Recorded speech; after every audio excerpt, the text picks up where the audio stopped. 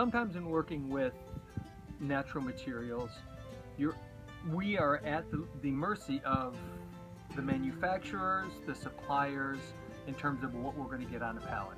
When you buy bulk material, oftentimes you're buying it in pallet form and you're not picking through one piece at a time.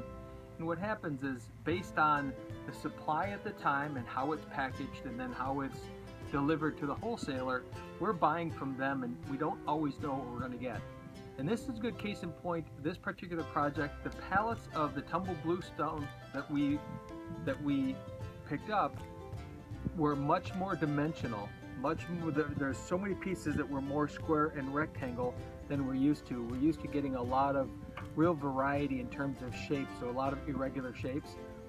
But we have to use what we have and then modify it to work. And fortunately, in this particular case, we had a lot of walls that we could use a lot of dimensional square pieces on anyway. And when we don't use them, we'll often take those back and store them for a project where we're going to have a lot more straight walls. So just know that when you get raw materials, sometimes you have to modify on the fly. You're modifying the material or the project to fit the material so that everything works together.